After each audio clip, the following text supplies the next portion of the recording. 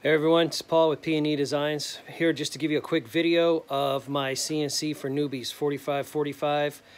I set up to where it'll auto shut off the router for tool changes, come to a certain location, change tool, go back, start up, continue on.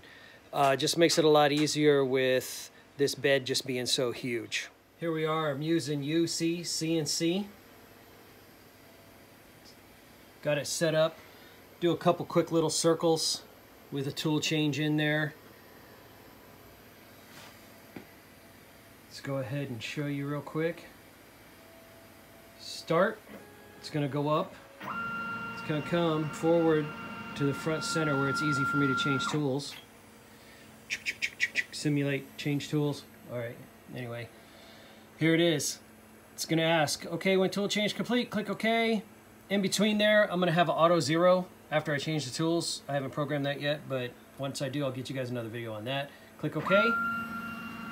Now it's going back.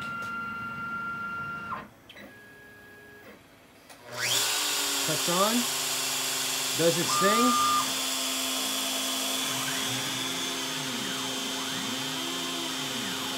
Boom. Shuts off. Pops up. This works great because when I'm busy in the shop doing something else, it shuts off, I know it needs a tool change. Come back over, simulate tool change, blah, blah, blah, blah. It's okay, simulate zero, bam.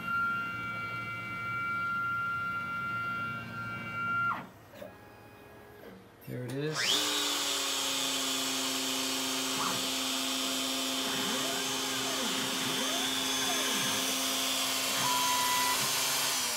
Done. Hope you guys enjoyed it.